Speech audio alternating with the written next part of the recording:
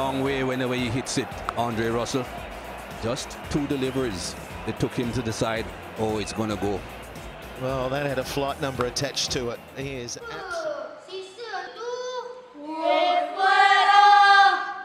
Kita tengok kriket ni, ingat Cikgu Hashim. Korang. Aku ada dengar satu cerita, Cikgu Hashim dah nak bersara. Betul ke? Bersara? Ya, betul.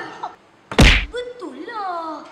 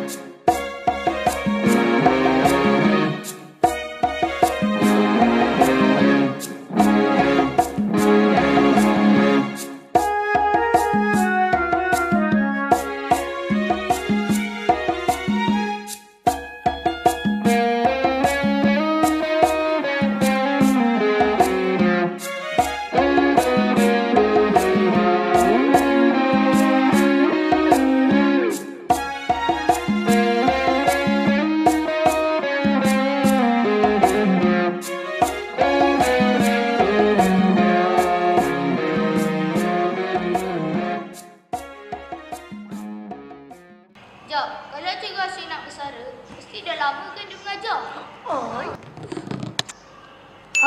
Yang ini aku tahu. Dia dah mengajar dekat 38 tahun tu. Lama. Lama tu. Sini jap. Korang tahu tak? Cikgu Hashim tu ada 2 isteri.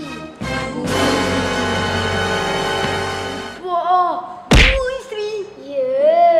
Yelah, dia kan ada 10 orang anak dan 10 orang cucu. Now I know. Yes, that's right.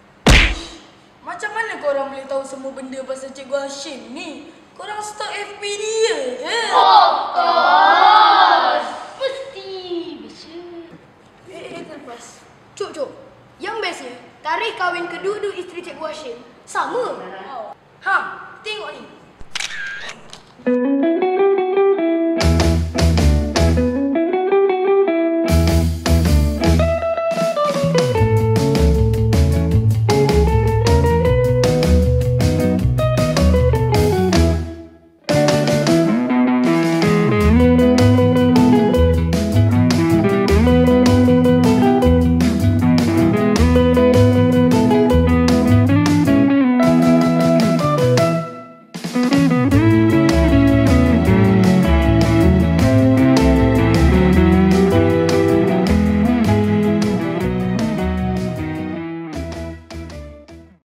Cikgu Hashim ni mesti dia pandai main kriket.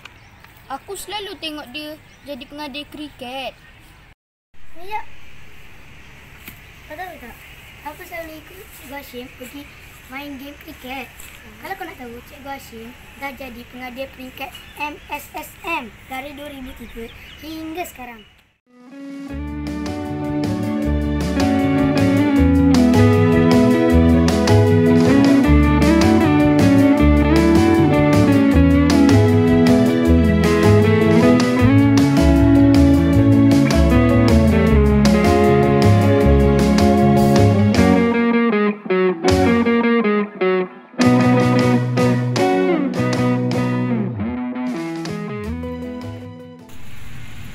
Cikgu Hashim ni takkanlah terror dalam kriket je. Mesti dia ada terlibat dalam bidang lain.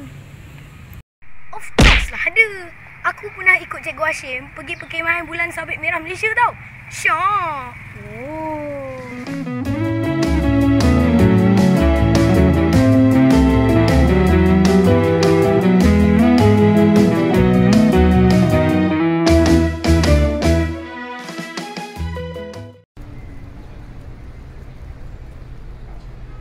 Apa lagi bidang yang Cikgu Hashim masuk selain tu?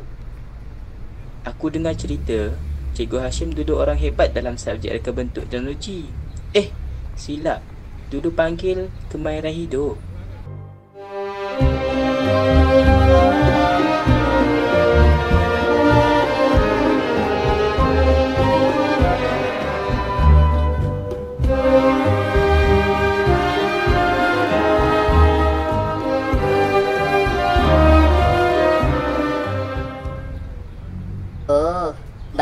mengharapkan jasa Cikgu Hashim dalam dunia pendidikan ni mesti dapat banyak anugerah.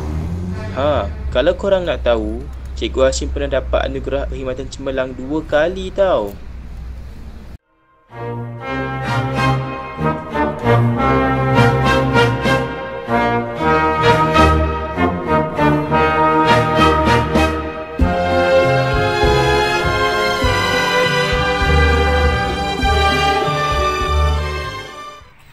Tu Cikgu Hashim. Mana? Tak nampak pun. Tu.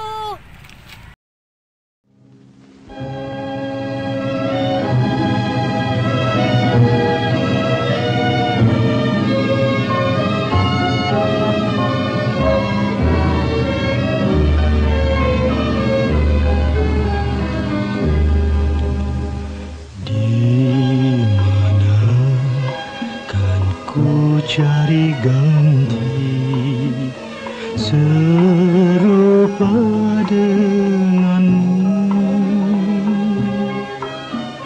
tak sanggup ku berpisah dan berhati patah, hidup gelisah.